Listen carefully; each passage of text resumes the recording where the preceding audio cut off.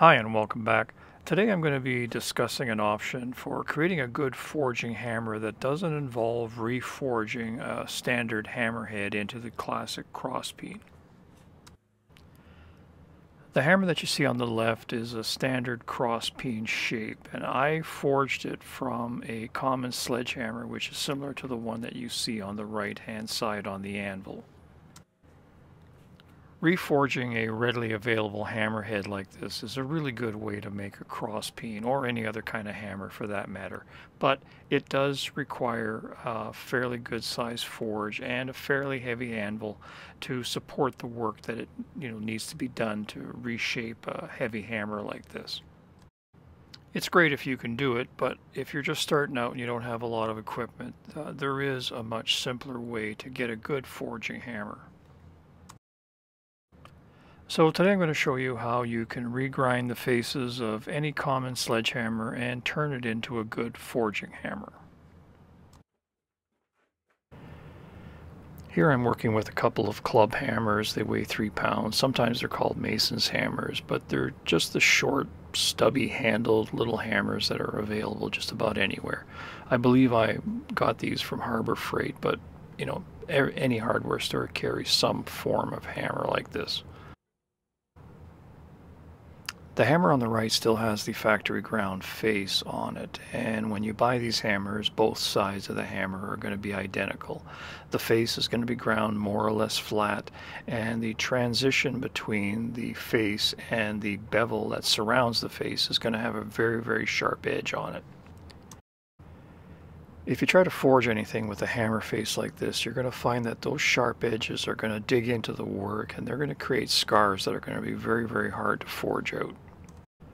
The hammer on the left shows how you should be grinding the face of any crosspeen or forging hammer. This view of the hammer shows the main striking face of the hammer, and it is going to be used to do most of the forging at the anvil.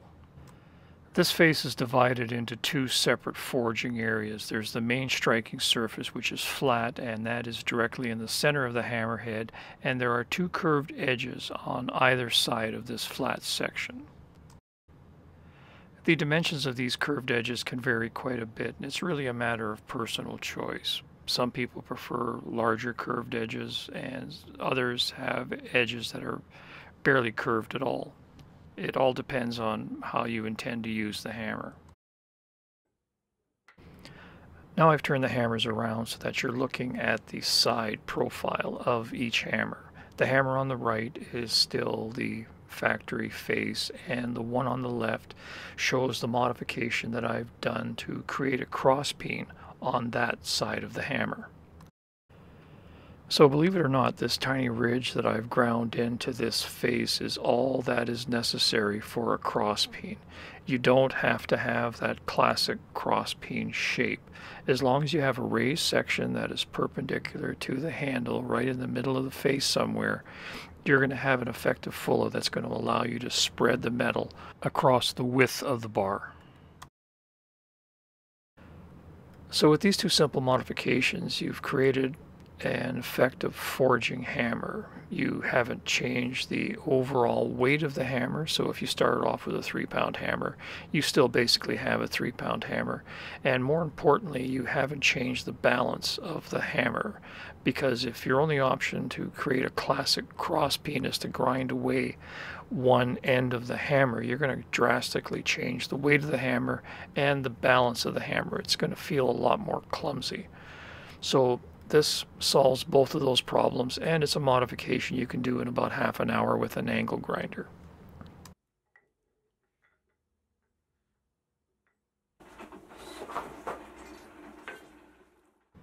The only other modification that I would highly recommend is to replace the handle that comes with these hammers. These hammers usually come with a handle that is really short, and it tends to be very round in cross-section, and that makes it really hard to hang on to. And more importantly, it makes it almost impossible to control the angle of the hammerhead as you're forging on the anvil. And again, that's personal preference, but I would at the very least modify the shape of the handle so that it's more of an oval shape. so that you can tell where the hammer face is at all times. To explain why all this is important, I've decided to tack on a video that I made a few years ago, actually quite a few years ago, about all the basic forging techniques that are used in the blacksmith shop to shape metal. I do have to apologize for the video quality, but it's still a good video that really does a good job, I feel, of explaining how the hammer and the anvil have to work together to move metal. It's not just a matter of applying pressure to metal. That pressure has to be applied in a certain way to get the metal to move the way you want it. So this video does explain that very well. And hopefully these two videos together will give you a clear picture of how that whole process works.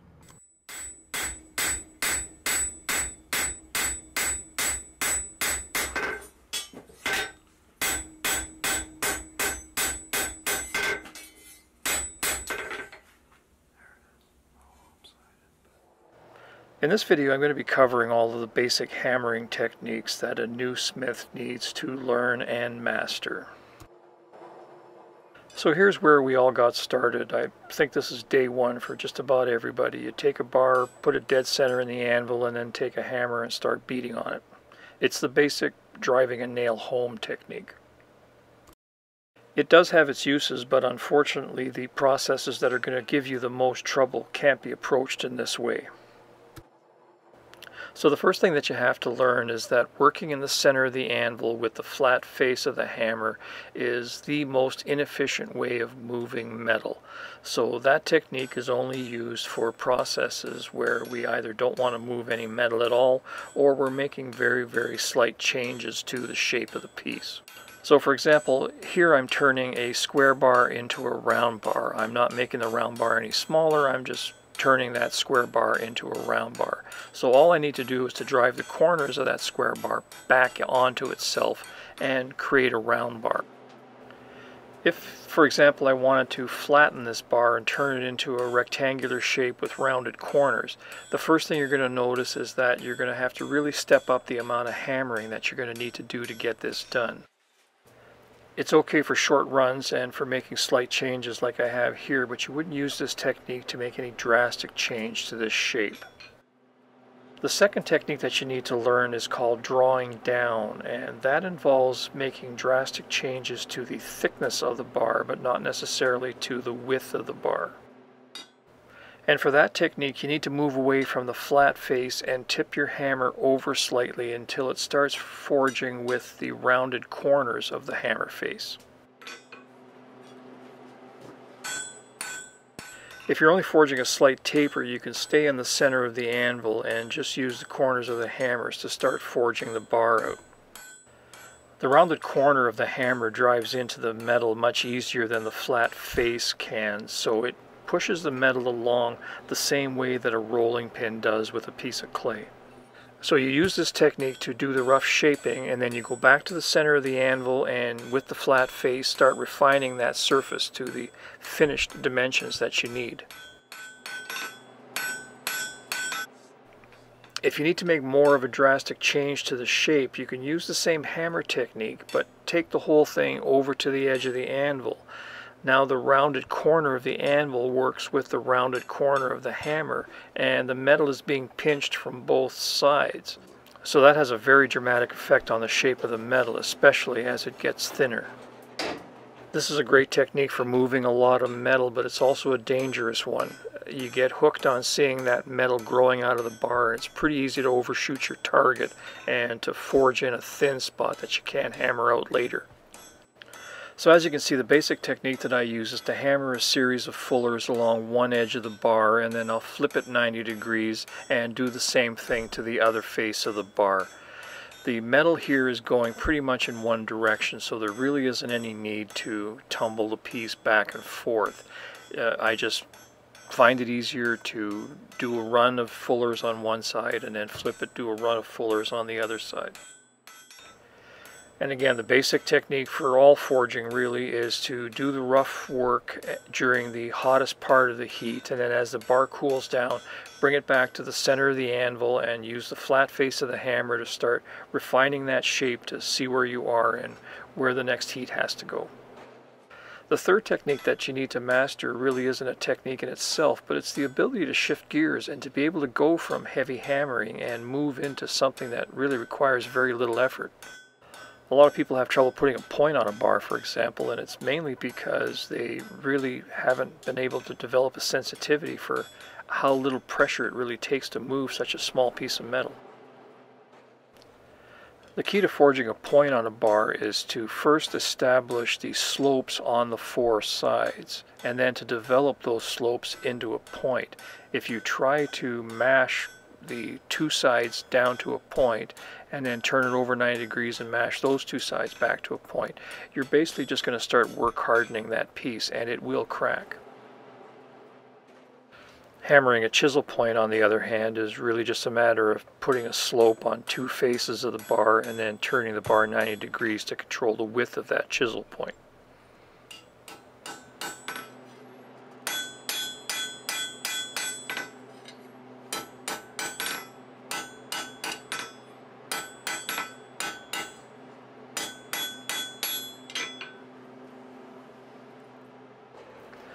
The rounded corners of the anvil can also be used to hammer in what I call offsets. And offsets are basically just areas where a bar transitions from one dimension to another. The rounded corner of the anvil is a pretty convenient way of putting a nice smooth transition into a bar. Here I'm using the flat face of the hammer because I want to push the entire piece into the corner of the anvil. So what this transition allows me to do is to continue drawing down the end of the bar into a much smaller dimension. And when I'm done, that offset will just turn into a smooth curve between the two sections.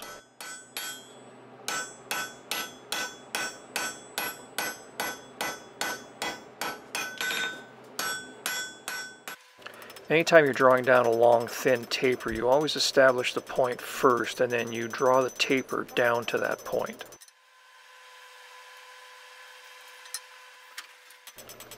Now that the point is established, I can go back and establish the main dimensions of that section. Again, notice the rough forging and then finishing up with the flat of the hammer on the flat part of the anvil.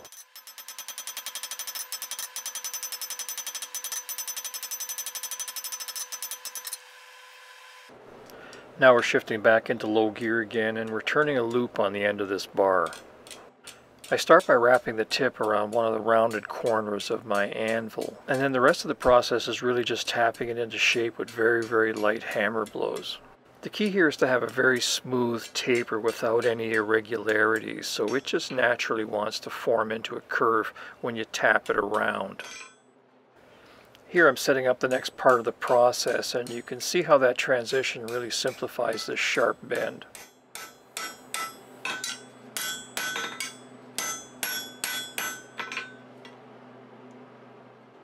This sharp bend is going to turn into a larger loop on the end of this bar. I'm going to be able to start it the same way I did the smaller loop, but I won't be able to complete it there. I'm going to need to finish shaping this bend over the horn of an anvil. That can either be the horn of your main anvil, or as I have here, a small stake anvil. And the reason I have to do that with this one is because unlike the smaller loop where I started from the tip and started curling it towards the back, this one I'm starting at the back and working towards the tip, so I don't really have any way of shaping that loop without hammering it around some kind of a form. So here's another angle of what I was doing. The tip isn't hot because I dipped it in water before coming over here. I need to hammer on that section, so cooling it down will keep it from getting bent out of shape.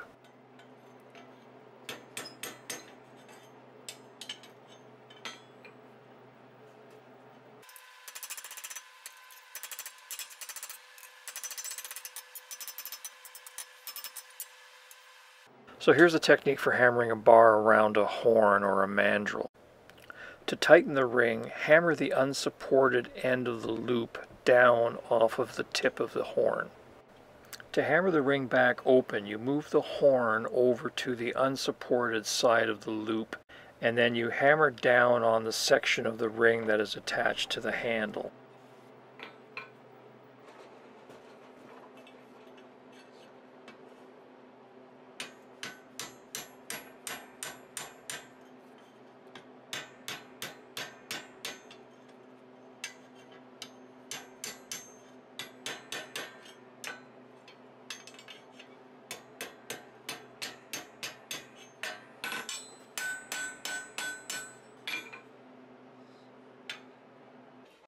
So now that we've covered the three main techniques of forging metal along with a few related topics, we're ready to move on to the fourth technique, which involves using the opposite end of the hammer.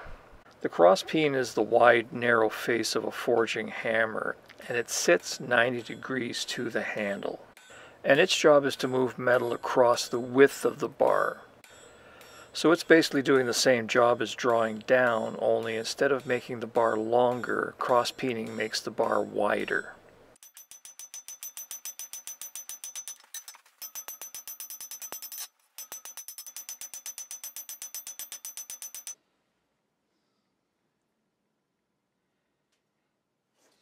The last technique that you need to learn about is called upsetting. When you're upsetting the bar, you're hammering the bar back onto itself to make it thicker.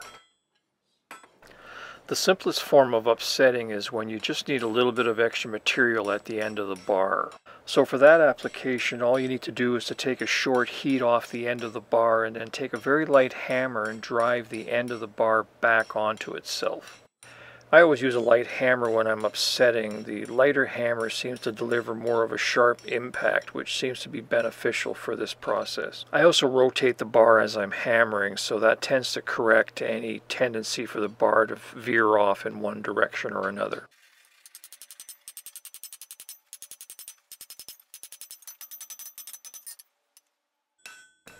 Now, it may not look like I did a whole lot, but when I push the metal all over to one side, you can see that I've actually gained a fair amount. The other application for upsetting is to provide some extra material somewhere along the length of the bar. Here I'm setting up to demonstrate what's normally referred to as a square corner. When you bend a bar without modifying the shape in any way, the inside and the outside of that bend are curved. When you're forging a square corner, you're actually tightening up that curve to such a point where you're able to hammer the ends of each bar that's going into that corner. And once you do that, you can start upsetting those two bars to get the extra bit of material that you need to fill in that radius and provide that nice outside square corner.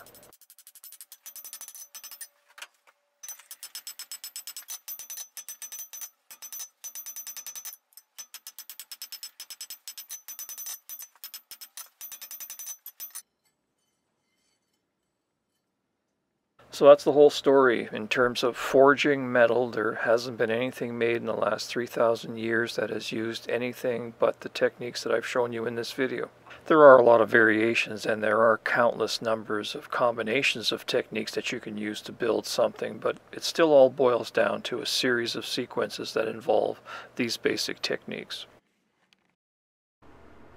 Hi, I'm Dennis, and thanks for watching. If you have any questions, you can contact me by using the email address that I have shown here. If you like the channel and the work that I'm doing, please consider becoming a patron. Every dollar you contribute will bring me one step closer to being able to produce videos full-time.